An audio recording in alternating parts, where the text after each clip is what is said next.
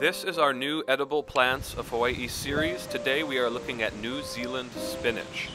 This plant is in the marigold family. It's native to East Asia, Australia, and New Zealand.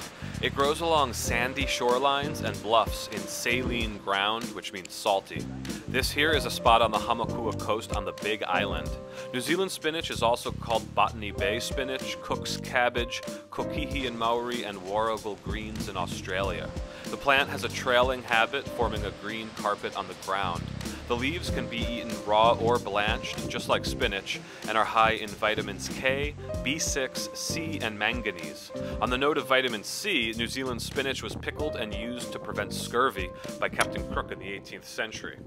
So if you like this video, you want to see more about plants, food, hunting, fishing, farming in Hawaii, all that, subscribe, leave a comment, check out our channel. Eat and be eaten Hawaii. Aloha.